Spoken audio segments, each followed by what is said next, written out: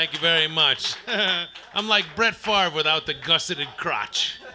Keep it going, everybody. That was a great job by Brian with the music and Asian Gookskin with the comedy. Very nice, Asian. For those of you who don't know, I'm the representative for white people west of the Rockies. This is my certificate of completion. We took an 80-hour class. That's 2 weeks. That's 10 days of hot, open-faced, some type of sandwich. That's what kind of class that was. This is all supposed to be on a PowerPoint so I can present to you guys. We don't have the capability, and I tried to print up what they gave me. When the government sends you stuff, this is what happens when you try and print it. So forgive me, I have a few notes. Where did he go? Finn, who was up here, the homeless comic, mentioned that I was a union guy. I'm a retired union worker. I built skyscrapers. I poured concrete. I miss the old days. Like when I'm driving around, if I see a porta potty, I'll pull over and take a nap. I like that. I gotta vent a little. We went on a cruise. My wife and I have been married 21 years, so I'll take an applause break here.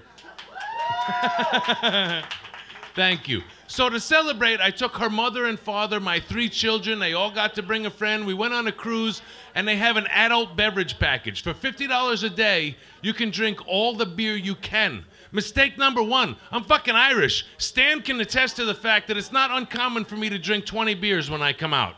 So when I found out $7 a beer on the cruise, all I have to do is drink 8 a day and I'm making money. Fucking game on, bitches. I was all for it. I drank 15 beers the first day and they came the next morning. The guy had a bottle opener with a knife in it. He scraped the sticker off my card, said, obviously you're cheating the system somehow. I'm sorry, we're not cheating the system. They finally turned it back on. I used the money I saved to buy a wedding band at cruise ship prices. I don't know if you guys ever been on a cruise, but this is like $193. That's how much I saved drinking.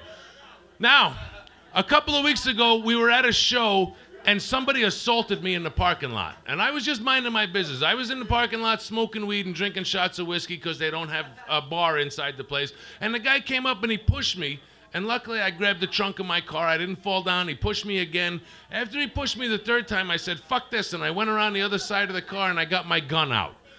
I'm not a lunatic. I wasn't going to kill the guy, because then you're obligated to give the widow frankincense and myrrh, whatever it says in the Bible. I was just going to, you know, he loses his mind. He's like, you pull a gun on me, you pussy. And I'm thinking, first of all, I decide who's the pussy. I have the gun. Second of all, you keep running your mouth, I'm going to pussy a hole on top of your foot.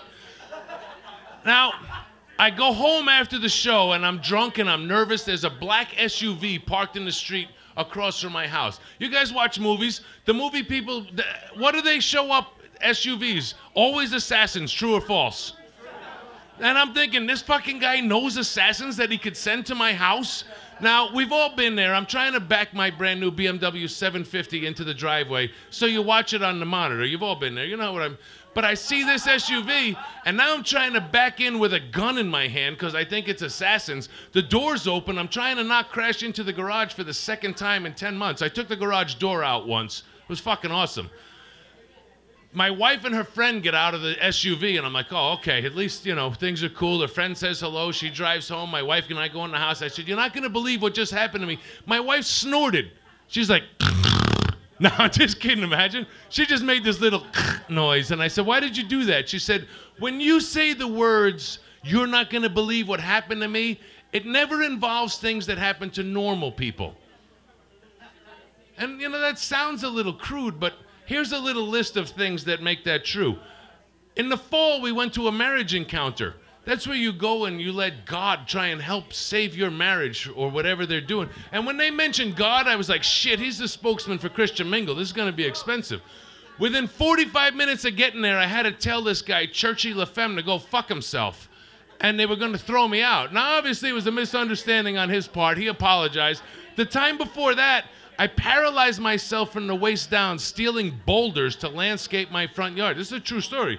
The time before that, I blew the freckles off my face in a gas explosion.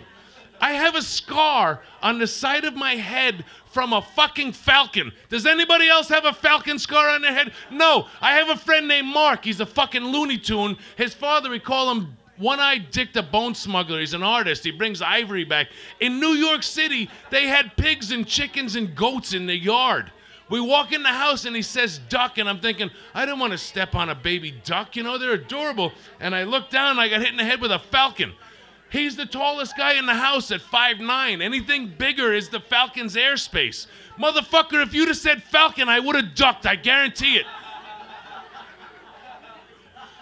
Now, after 21 years, my wife has a pet name for me. Anybody want to guess what it is? I'll save you the embarrassment. It's Don't. That's the nickname she had. Don't. That's her pet name. That started when my youngest son, or my oldest son, was born. We were having his communion, christening, whatever you call it as a Catholic.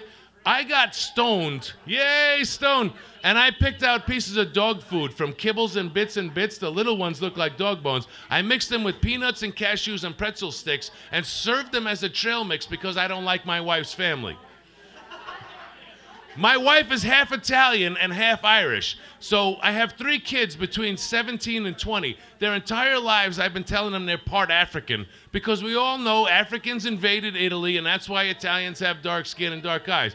So the joke here is that I actually had a case of jungle fever. It was just a mild case. I'll let that sink in for a minute. Now, before I go, I want to promote medical marijuana. I've been using medical marijuana for about 10 years. Yes. For 20 years before that, it was recreational use, but once I found out it was legal to get a thing, I saw a commercial yesterday for a drug called Risperdal. They prescribed it to adolescent boys who had the following: ADHD, depression and anxiety, schizophrenia, bipolar disorder, or autism. And what this drug did is causes female breasts that lactate, that means give milk, and requires breast reduction surgery. And I'm thinking, you gave this medicine to your kid because he was getting bullied. Don't you think it's worse?